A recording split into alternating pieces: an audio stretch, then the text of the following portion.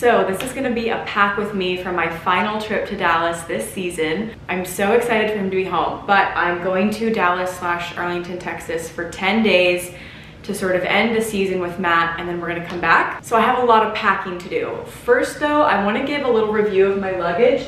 This is beis luggage, and every time I post it, you guys always ask a ton of questions, so I thought we could start off the pack with me with just a little informational session. So here she is. I have the full gray set, so I have the 3 suitcases, and they nest, meaning they all fit within one another for really easy storage. Woo! So I have all 3. I think there's a slight discount if you buy the entire set, but I will double check on that. And I have this really pretty gray color. Now, I got this luggage set over a year ago, and I have traveled with them many, many times. I've definitely gotten a lot of use out of them so far, and I feel like I have a pretty good understanding of how they work. So I will say my overall review is very positive. They roll really easily, and they roll in all directions. They are very easy to get around the airport with. Even when these bigger ones are packed absolutely full, and I have a problem with overpacking, so you know these are heavy, they roll very easily. One thing I do have to say, and this is a common criticism of the beis luggage, is that they scuff. They do show scuff marks from being manhandled at the airport. This is the larger size. I got the gray one specifically because I heard the beige one scuffed the worst. But even you can see the gray one has a decent amount of scuffing. However, I do have to be honest, I've never put a ton of effort into getting the scuffs out. I sanitize my luggage with disinfecting wipes every time I come home from traveling, but I've never used something like a glue gun or a magic eraser or something like that on this luggage, so I'm not sure if that would get the scuff marks out. All I know is they definitely scuff, and I've heard the beige one scuffs the worst, but the gray does too. I think this luggage does come in black and navy blue, so I would imagine if you really don't want to see any wear and tear, those would be the best colors.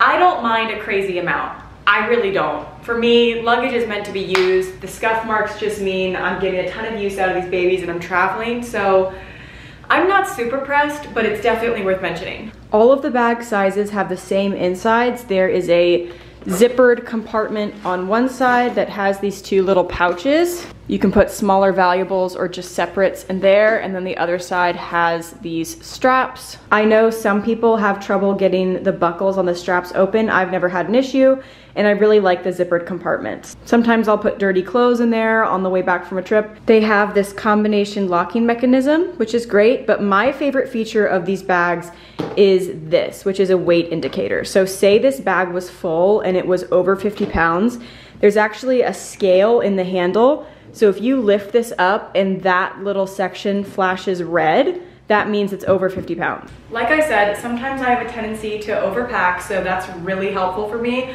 I have definitely been in a few embarrassing situations at the bag drop-off before I had these bags where my bag has been overweight and you have to go to the side and open all your bags and you have to throw things everywhere trying to figure out how to lighten it, so that's really a lifesaver. And then one more feature is this little clip. It says beis right here, and it goes like that. If you want to hook like a handbag or your personal item through there, you can hook the bag, clip it back in, and then it's dangling off the side. So one less thing to carry around the airport. And another great feature is that all of the bags do extend. So they unzip like that, and you get an extra, I don't know, 2-3 inches of room. My favorite features of the beis luggage are the weight indicator for sure, and how smoothly they roll. And the biggest con, I would say, is the fact that they do scuff pretty easily. But other than that, I'm really happy with them. I think they're chic and stylish. They look great. I can always recognize it. I especially like having the gray because it's a little bit more of an unusual color. Whenever I fly, particularly between big airports like JFK, LAX, DFW, you definitely see a lot of the beige beis luggage coming through the conveyor belt, but with the gray, I always know which bag is mine.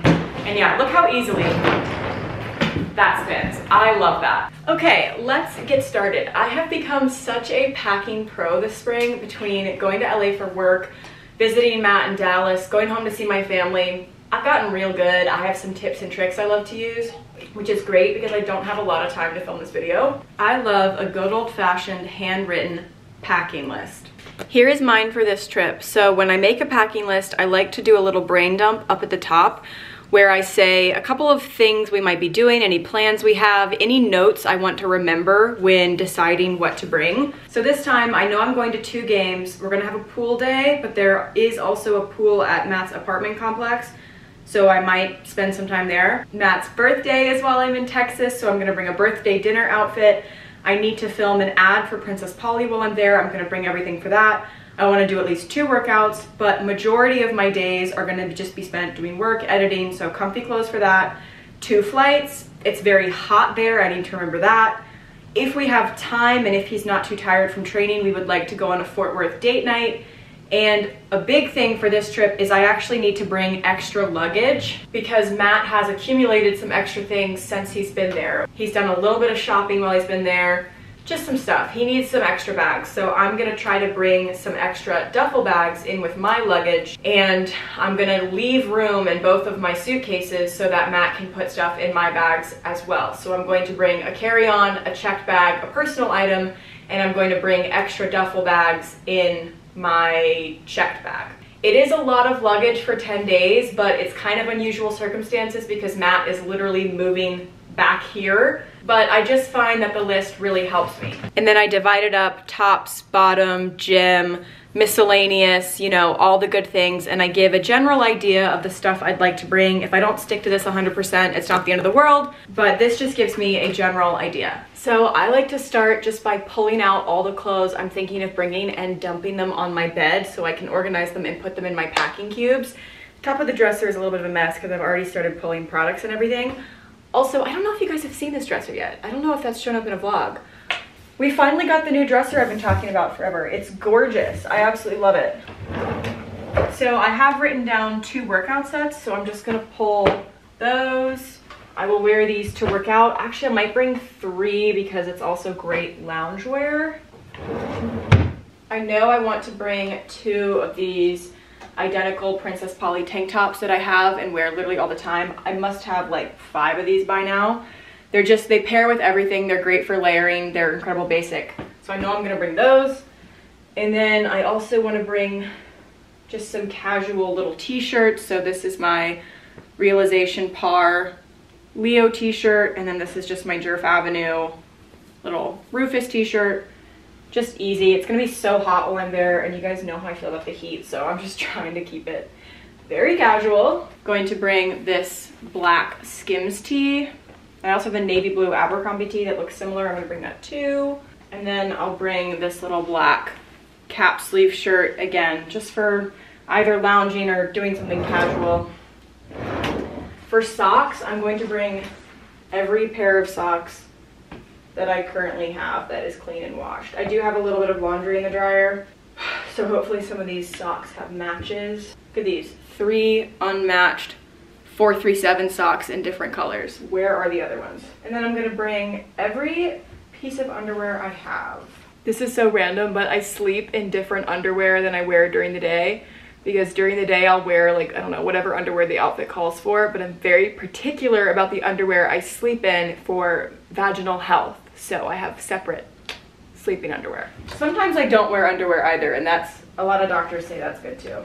I'm gonna bring a pair of shapewear shorts because I like to wear them under dresses. Okay, let's see, 1, 2, 3, 4, 5, 6, 7, 8, 9, 10, 11, 12, 13, 14, 15, 16. Is 16 pairs of underwear enough for 10 days?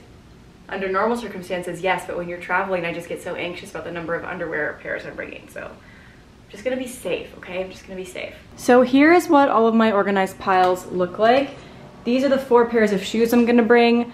Birthday dinner / date night heels. I'm gonna wear my Air Force Ones. Those are for the pool, and then those are my gym shoes. I have jackets. This is the heavier one, so I'll wear that on the plane. I don't think I'll need them because it's like 100 degrees there, so if I run out of room, these will be the first to go. Undergarments, t-shirts. I have denim shorts and 1 pair of long jeans.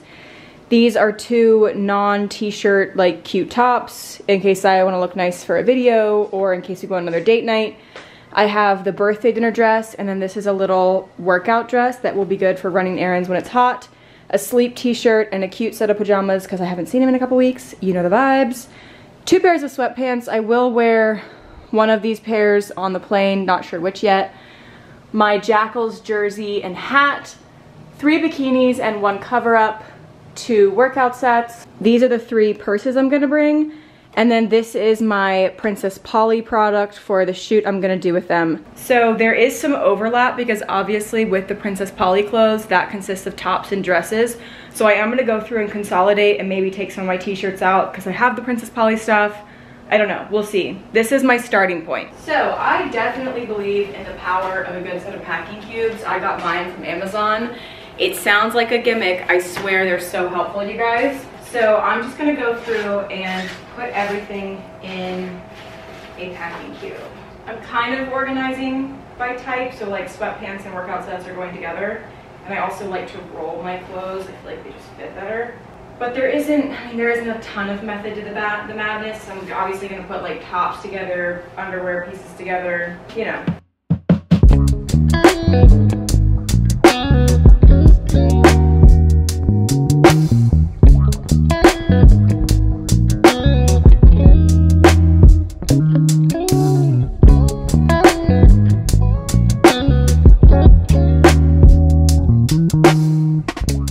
So all of that stuff fit into these 3 packing cubes. I still have jacket, purses, the duffel bag, and pants, or these are just shorts. And then this is the outfit I'm gonna wear to the airport tomorrow.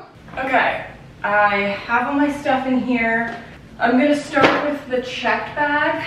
I'm going to put Matt's duffel in here.